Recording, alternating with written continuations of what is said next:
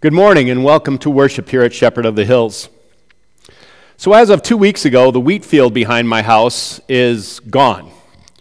But of course, that's why the farmer planted it. He planted it in order to harvest it. And Jesus is going to remind us today that the same thing is true for us as Christians. Jesus has made us God's people by faith in him for the great day of harvest, in order to bring us home to heaven. So today, Jesus' message to us is simply, live as those who await the day of judgment, the great harvest day. Let's begin our worship today with our opening hymn, hymn 221, Blessed Jesus, at your word.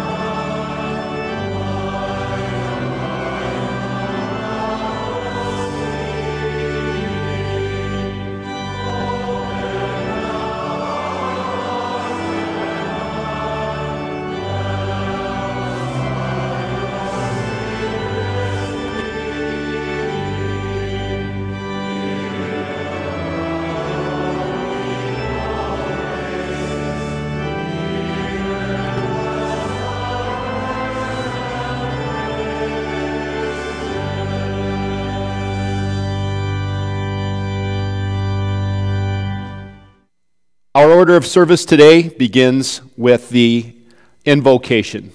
The grace of our Lord Jesus Christ, and the love of God, and the fellowship of the Holy Spirit be with you. God invites us to come into his presence and worship him with humble and penitent hearts. Therefore, let us acknowledge our sinfulness and ask him to forgive us. Holy and merciful Father, I confess that I am by nature sinful, and that I have disobeyed you in my thoughts, words, and actions. I have done what is evil and failed to do what is good. For this I deserve your punishment both now and in eternity. But I am truly sorry for my sins, and trusting in my Savior Jesus Christ, I pray, Lord, have mercy on me, a sinner.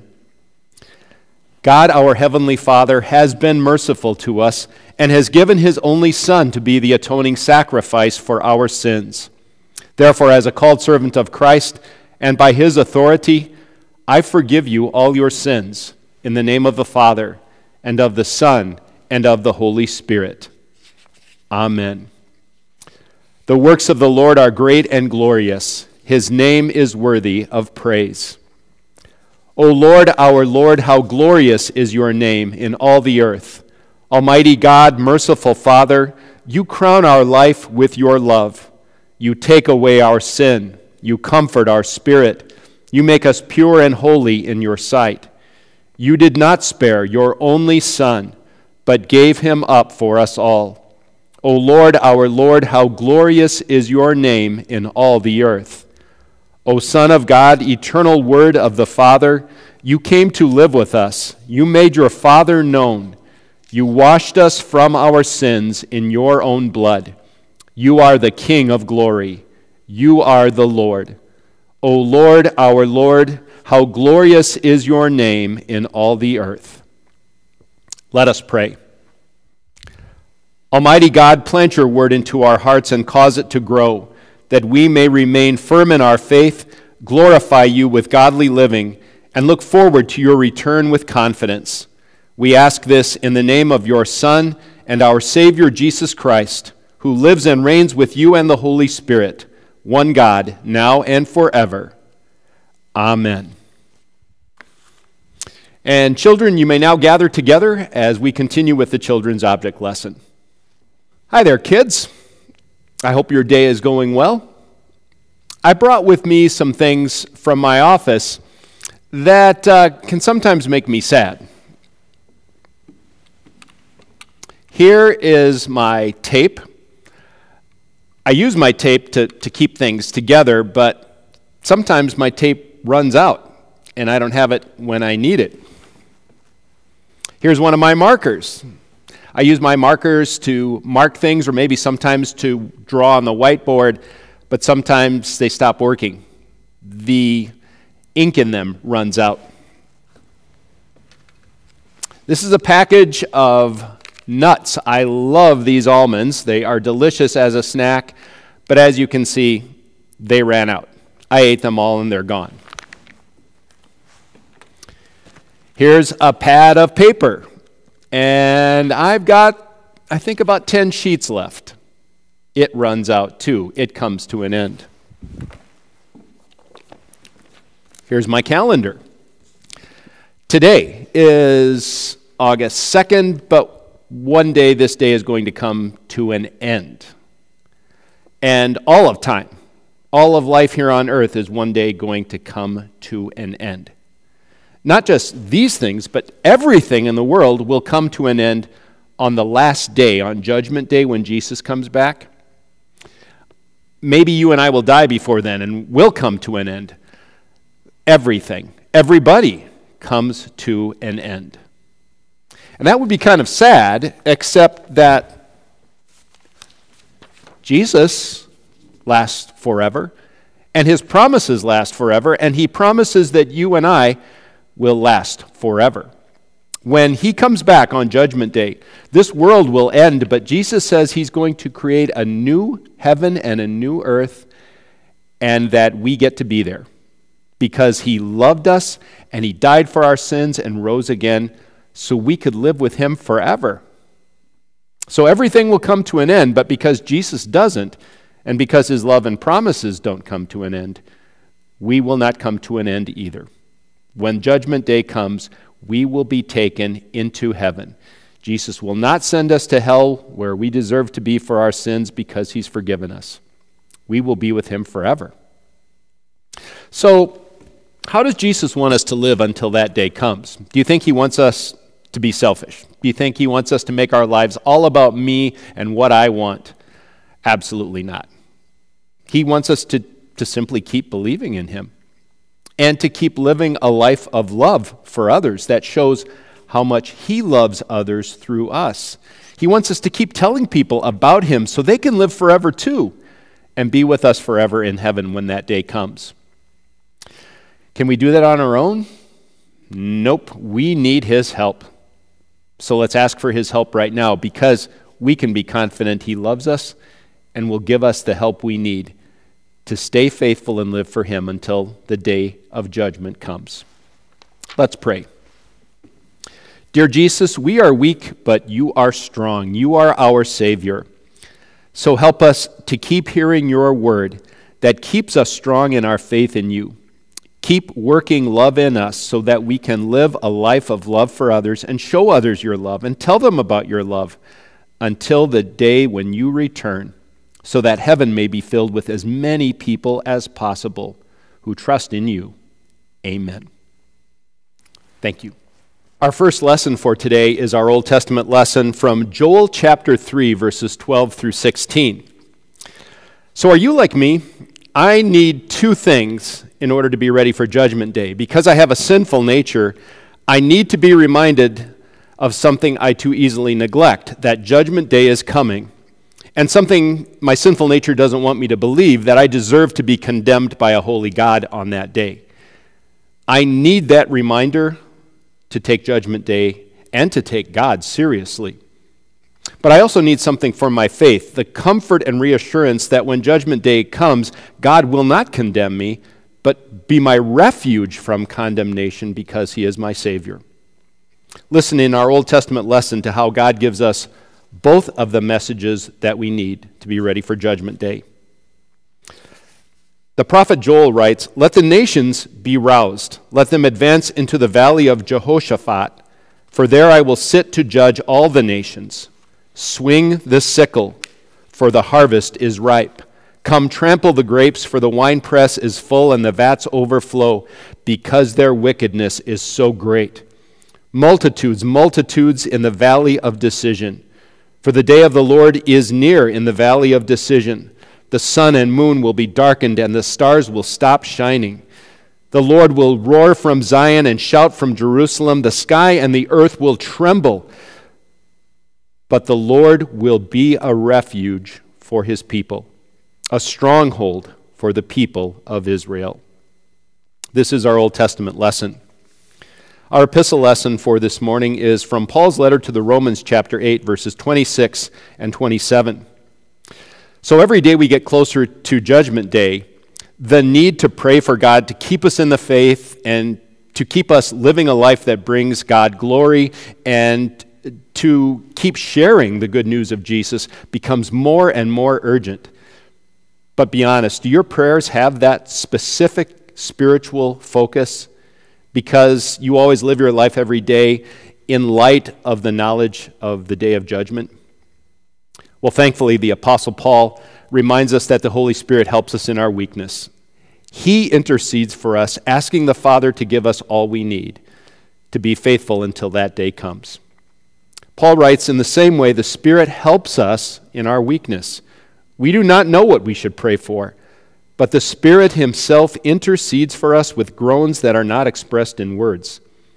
And he who searches our hearts knows what the mind of the Spirit is, because the Spirit intercedes for the saints according to God's will."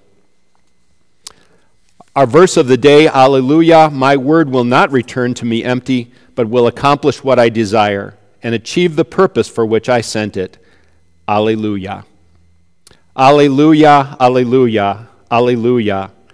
These words are written that we may believe that Jesus is the Christ, the Son of God. Alleluia, alleluia, alleluia. The gospel lesson for today is recorded in Matthew chapter 13, verses 24 through 30, and verses 36 through 43. What is your job until Judgment Day comes? Is it to judge who is truly worthy of Judgment Day, who is truly a believer and who is not, and despise those who are not? No, your job and mine is to live a humble life of faith in Jesus, a humble life of love right alongside unbelievers in the world, to show them the love of Jesus and to tell them about that saving love so that heaven may be filled with many on the great day of judgment, the great day of the harvest. Hear these words of Jesus in our gospel lesson. He, that is Jesus, presented another parable to them. "The kingdom of heaven is like a man who sowed good seed in his field. But while people were sleeping, the enemy came and sowed weeds among the wheat and went away. When the plants sprouted and produced heads of grain, the weeds also appeared. The servants of the owner came and said to him, 'Sir, did you not sow good seed in your field? Where did the weeds come from?' He said to them, 'An enemy did this.' The servants asked him, Do you want us to go and gather up the weeds?" "No," he answered, "because when you gather up the weeds, you might pull up the wheat along with them. Let both grow until the harvest, and at harvest time I will tell the reapers, 'First gather up the weeds, bind them in bundles, and burn them. Then gather the wheat into my barn.'" Then Jesus sent the people away and went into the house. His disciples came to him and said, "Explain to us the parable of the weeds in the field." He answered them, "The one who sows the good seed is the Son of Man. The field is the Word. The good seeds are the sons of the kingdom. The weeds are the sons of the evil one. The enemy who sowed them is the devil. The harvest is the end of the world. The reapers are angels. Therefore, just as the weeds are gathered up and burned with fire, so it will be at the end of the world. The Son of Man will send out his angels, and they will pull out of his kingdom everything that causes sin and those who continue to break the law. The angels will throw them into the fiery furnace, where there will be weeping and gnashing of teeth. Then the righteous will shine like the sun in the kingdom of their Father. Whoever has ears to hear, let him hear." This is the gospel of our Lord. Praise be to you, O Christ. Our sermon hymn is hymn 472, "Rise My Soul to Watch and Pray."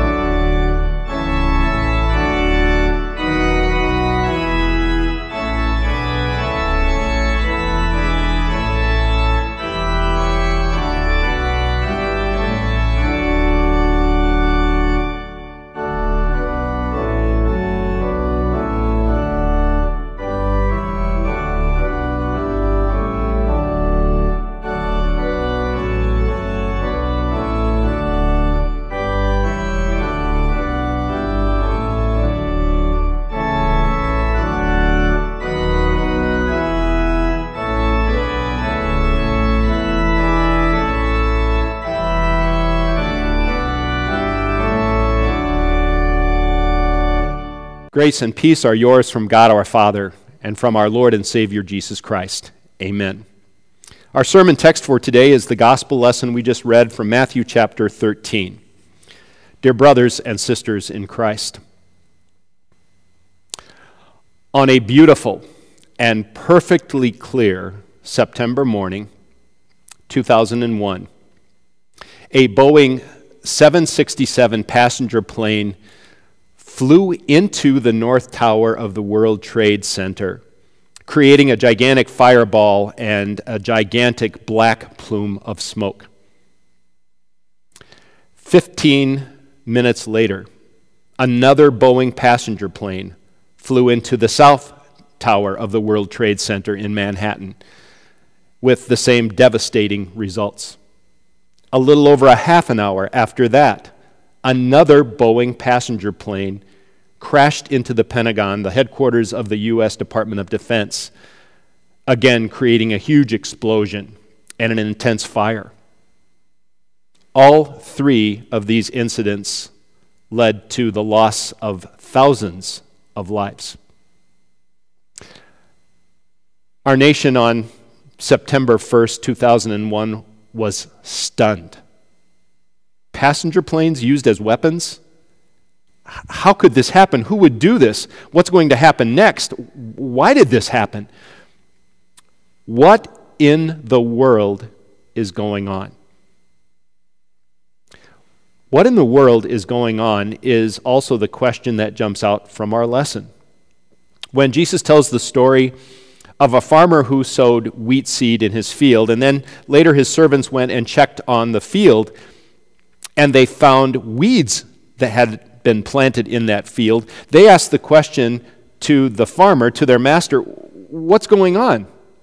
Didn't you plant wheat seed? How come there are weeds that have been planted in the field? What happened?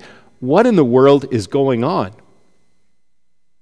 Now, I realize it's not exactly fair to compare the events of 9/11, the devastating tragic events, with the far less important weeds being planted in a wheat field to ruin the crop.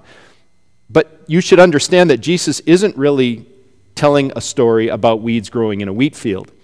He's using this story to pull back the curtain of everyday, ordinary life to show us what in the world is going on behind the scenes. And what is behind the scenes is every bit as terrible as what happened on 9/11. God and his kingdom are being attacked. There is an enemy who is working against God. He's secretly plotting spiritual destruction and chaos. Lives have been lost. Lives will be lost. So much is at stake. So let's listen carefully today as Jesus pulls back the curtain of everyday life to tell us what in the world is really going on in this cosmic spiritual struggle behind the scenes. Not only so that we better understand the reality of life, but so that we know what our role is in this struggle and we know where all of this is leading. So here's how Jesus explains this story he tells about the weeds sown in the wheat field. He says, the kingdom of heaven is like a man who sowed good seed in his field. The kingdom of heaven is kind of how God does things, how he rules over things in light of Jesus Christ, his son, sent to be the Savior of fallen mankind. Jesus explains that the farmer in this story is really him. He says, the one who sows the good seed is the Son of Man, the field is the world, the good seeds are the sons of the kingdom. In other words, believers. So we should understand, first of all, that God has one essential objective for us living here on this planet. His goal is to plant good seed, to make believers out of us. His goal is to lead us all to the knowledge of our salvation in Jesus and to faith in him. And Jesus made that very clear in John 6, verse 40, when he said, my Father's will, his essential will, is that everyone who looks to the Son and believes in him shall have eternal life. And I will raise him up on the last day, Jesus promises.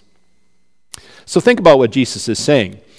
God's essential objective for you and everybody else in this world is not that you find happiness in whatever makes you happy. God's essential goal for you is not that you achieve your full potential, that you become successful and prosperous in whatever you do. His essential purpose for you in life is not that you work hard to put an end to injustice and poverty and hunger, and in general, that you leave this fallen world a better place than you found it when you came into this world. Your essential purpose in life, according to God, is not that you prove how much you love your family and your friends by all that you do for them, or even that you prove to God how much you love Him by how devoted you are in your religious practices. Now, everybody in the world almost thinks that that's what the purpose of life is, but not God. And that's because God knows what you and I really need. If you're in the middle of the ocean and you're drowning, do you need to achieve your full potential? Do you need to show love to your family? Do you need to be successful? Do you need to end injustice? What you need in that moment is to be saved. And God, better than we can ever see it, sees this entire world, all of humanity, drowning in a sea of sin caused by the evil that exists in all of us and needing rescuing. We fall so far short of the good that God expects of us, the ultimate good, that trying to cling to our goodness in the hope that that's going to save us would be like drowning in the middle of the ocean and holding on to some splinters of wood and thinking they're going to hold us up. So God knows we need rescuing and that we can't do it ourselves, so He sent His Son. He sent His Son to live the life of ultimate goodness we all failed to live for us. He sent His Son to die the death of perfect love we need, that sacrifice we need, His life being offered for our sins on the cross, to pay for our sins and all our forgiveness. The Son of Man, the God who became a man to save us, is the one responsible for all of the good in you, all of the good that has been done for you by Him. He's your Savior. When you needed saving, He not only gave His life for you, He brought you to faith in Him through the powerful message of His saving love in the gospel. So, your life as a Christian, the life of joy you have to know that God actually loves someone like you, a sinner as much of a failure as you are, your life of peace to know that God doesn't see, He doesn't even think about all of the ways you failed to be the person you know He wants you to be because you're so completely forgiven in Jesus. Your life of hope that is the certainty that no matter what you're going through, God's going to be with you and get you through it and bring you safely to perfect eternal life with Him in heaven. Your life that is your desire, your striving to serve God and others, which is clearly always imperfect, but also is still used by God to have a positive impact on others and to testify to His love, all of that is from Jesus. All of the good sown in this world, sown in your life and mine, comes from the Son of Man, comes from Jesus. How thankful you and I can be, no matter what troubles or sufferings are in our lives right now. But there's an enemy of Jesus. And in this story, the enemy is the one who comes in the middle of the night and sows weed seed in the farmer's field where he has planted wheat. Jesus identifies this enemy in His work as the devil when He says, "The weeds are the sons of the evil one. The enemy who sowed them is the devil." Now, don't think that the work of the devil is to plant really bad people here and there throughout the world. 9/11 terrorists and rapists and serial killers and child abusers and corrupt CEOs of greedy companies and bad cops and violent protesters. The devil is responsible for putting really evil people in the world. That is true. But don't forget that Jesus said about the devil in John 8, verse 44, he's a liar and the father of lies. Lies are his essential weapon. And his favorite lie is a really simple one. You don't need God. You don't need Him to take care of you. You can take care of yourself. You don't need Him to save you. You're a good person. You don't need Him to show you the best way to live. You can figure that out on your own.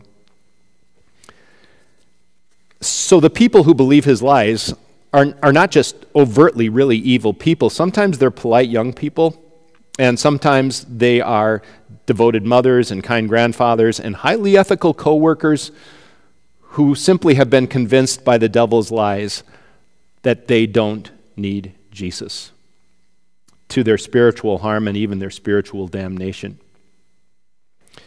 And notice how the devil spreads his lies. The enemy of the farmer comes secretly under the cover of night to sow those weeds in the farmer's field. The weeds are going to take a while to grow. Nobody's going to even know that they're there. But that's okay. The enemy of the farmer is patient. If it takes a while for those weeds to grow and start to ruin the wheat field, he's okay with that. He's patient. The devil is also very deceptive and very patient.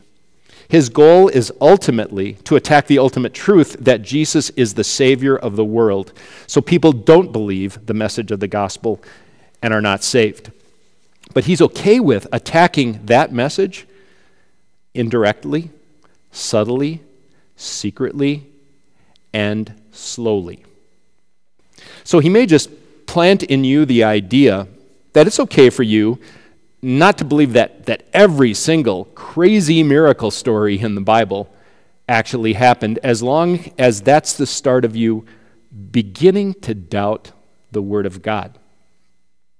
What he may do is just plant in you the idea that the Bible's definition of marriage is too narrow for today, or that the Bible's emphasis on the nuclear family today is just unrealistic, as long as it results in you maybe decades later wondering if you need to believe the essential message that Jesus is the way, the truth, and the life, the message that is essential to your salvation.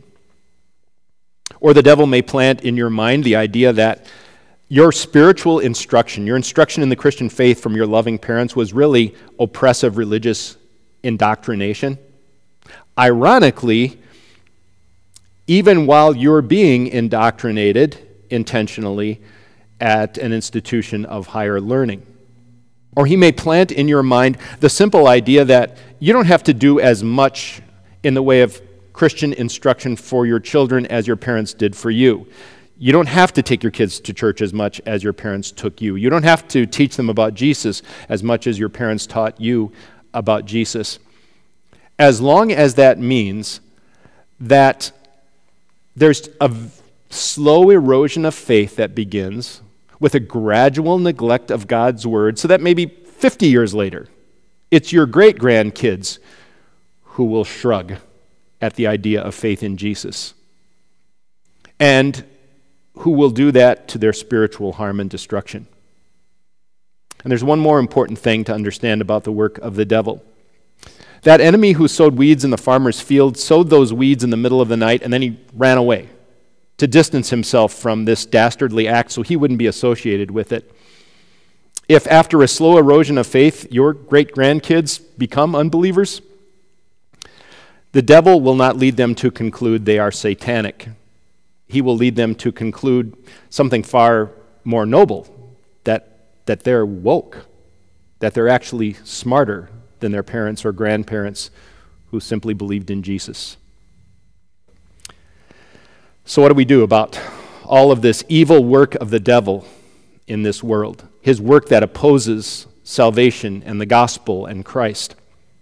Well, in the story, the servants of the farmer wanted to immediately pull out the weeds and end this threat to the grain. And sadly, sometimes the church has thought that that's a good idea.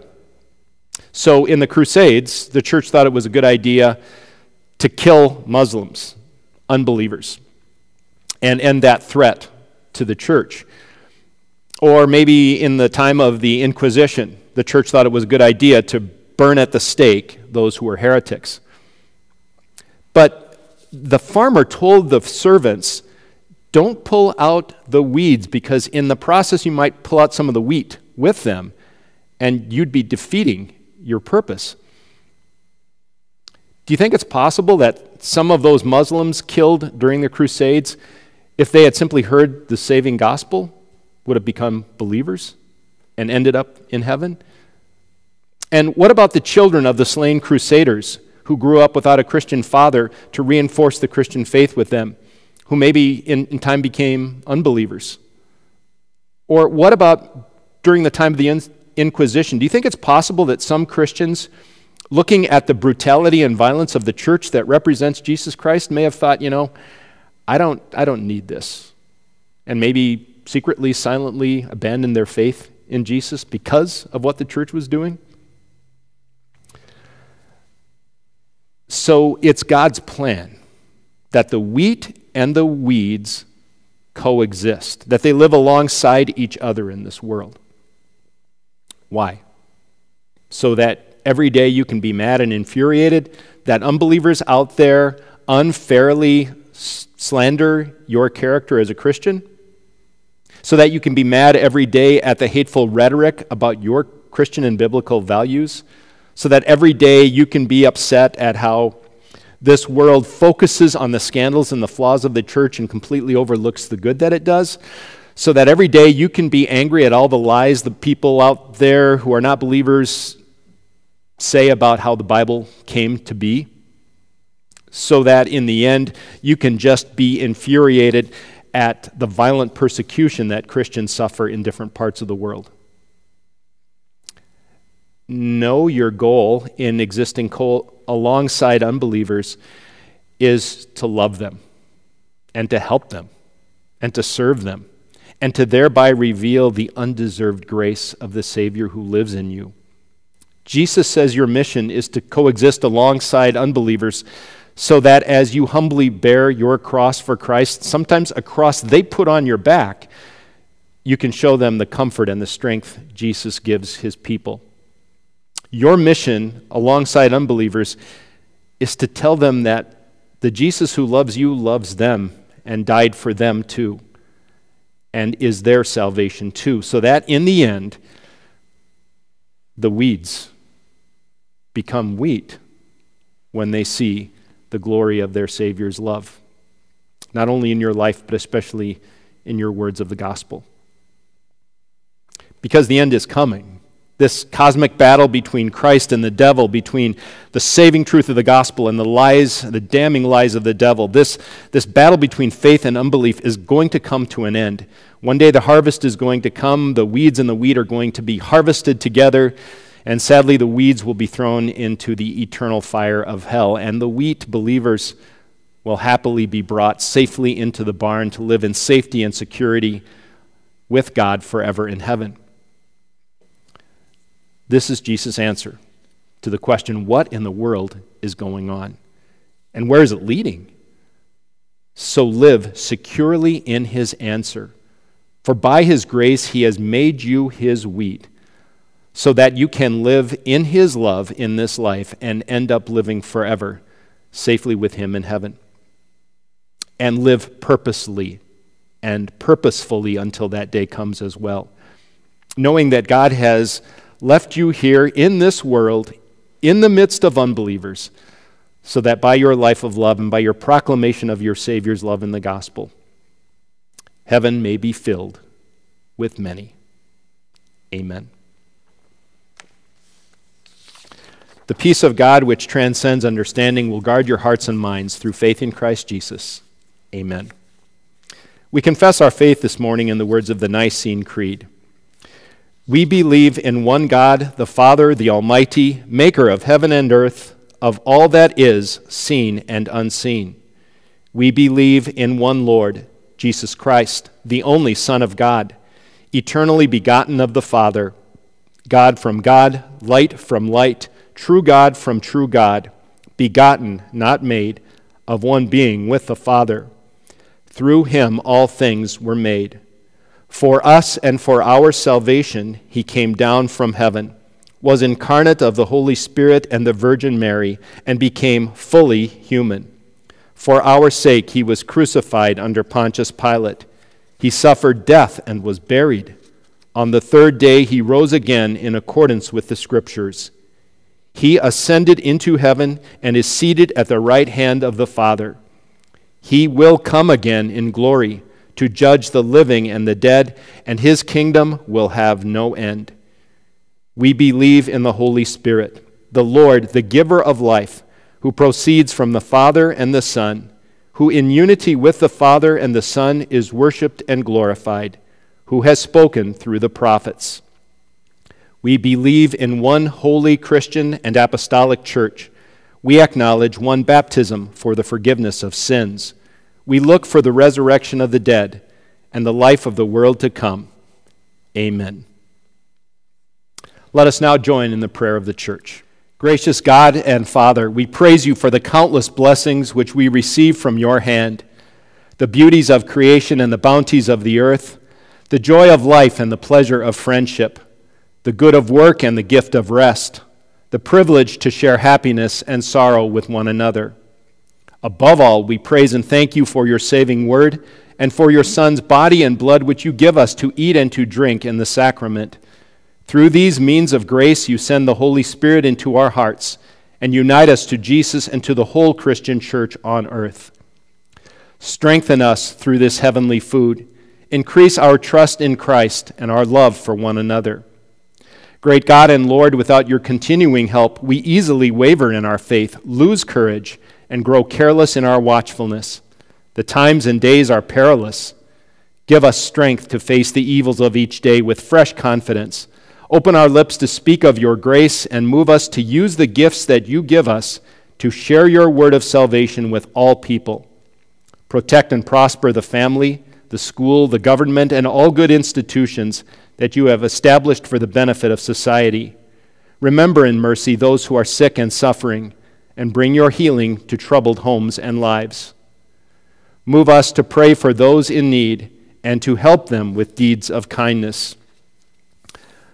Father, today we remember before your throne of grace Simone Brown, who is recovering from shoulder surgery, Jerry Rexon and Dwayne Brown, who will be undergoing surgery this week, Tom Gulick, who has been hospitalized with a serious infection, the family and friends of Bruce Case, the grandfather of Travis Madison and Jake Tahaney, as they grieve his loss. And we remember as well all of the people in our nation and around the world who are affected by this pandemic, that you, Lord, would show mercy in this time and that you would work through all things for the good of the people you love. We also thank you today for giving the gift of a daughter, Evelyn, to Aaron and Emily Platzer, and we ask that you would keep both mother and daughter in your gracious care. And now hear us, Lord, as we bring you our private petitions.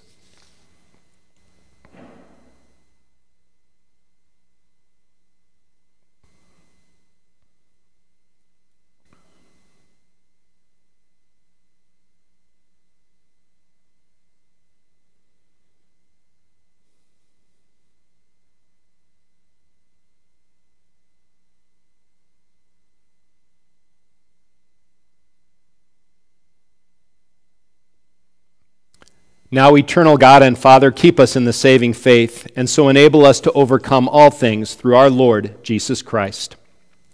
Our Father, who art in heaven, hallowed be thy name. Thy kingdom come. Thy will be done on earth as it is in heaven. Give us this day our daily bread, and forgive us our trespasses, as we forgive those who trespass against us. And lead us not into temptation, but deliver us from evil. For thine is the kingdom, and the power, and the glory, forever and ever. Amen. The Lord bless you and keep you. The Lord make his face shine on you and be gracious to you. The Lord look on you with favor and give you peace.